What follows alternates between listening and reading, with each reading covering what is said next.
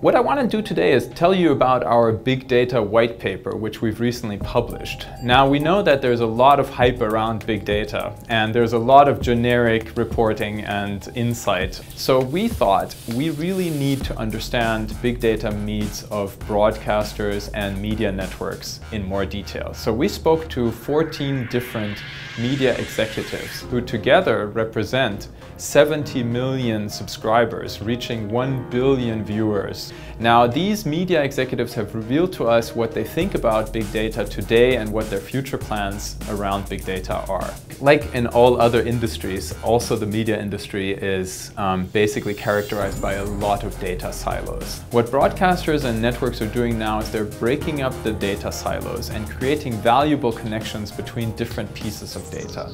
Of course, bringing in new expertise also helps. So bringing in people who are specialized in marketing science, statistics, and math.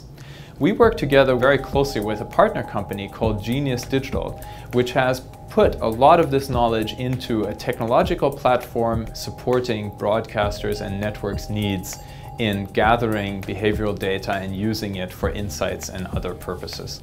I think it's very valuable to look at the uses of big data in two big phases. In the first phase, it's all about your own data that you have within the organization. And here we're moving, and the report shows this very clearly, from asset-based data to using behavioral data for many purposes such as churn reduction, promos, and other things. Phase 2 is very exciting as well. This is about using the behavioral data that you collect about your subscribers and fusing it together with data in a data ecosystem and working together with partners. One example is exciting partnerships that media groups are building with retailers all around creating more value for their own subscribers.